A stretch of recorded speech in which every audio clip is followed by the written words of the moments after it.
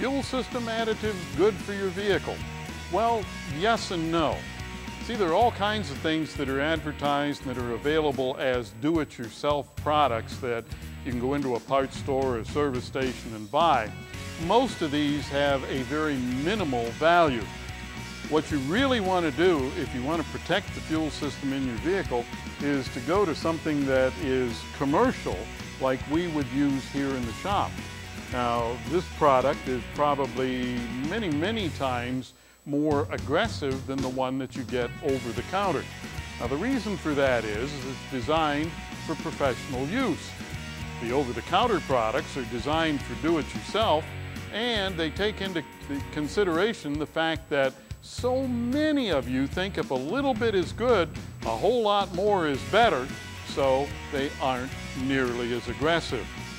Now, the other thing, and it doesn't make any difference where you buy it, and that is to use fuel system dryer. Most gasolines today have ethanol in them, and ethanol attracts moisture. You need to keep that moisture under control, so that means you need to use isopropyl dry gas once every month, 12 months out of the year. But make sure it's isopropyl, not methanol dry gas.